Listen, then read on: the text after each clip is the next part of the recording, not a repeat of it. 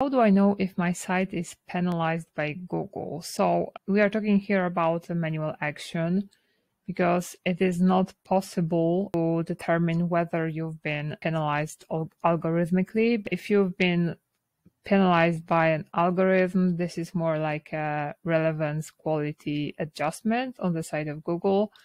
And this is very often a result of a core update, which are more about quality, the change of search intent, the change of quality standards and stuff like that EAT. But here we are talking about manual actions. So I think you should be aware that there are that many manual actions. I strongly recommend you check this. Every type of manual action is described here in Google Search Console help.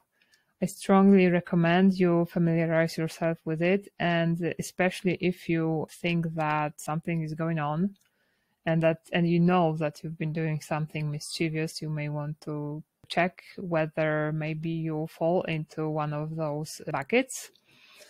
And to be 100% that you are penalized by Google is you have to go to Google Search Console. There is this section, security and manual actions. You click on manual actions, and if something is appearing here, then it means you have a manual action and you simply need to file a reconsideration request, and of course do amendments, show that you have actually improved your site, and usually admit that yes, you've been doing something mischievous and now you are changing that and you want Google to kind of lift the penalty from your site.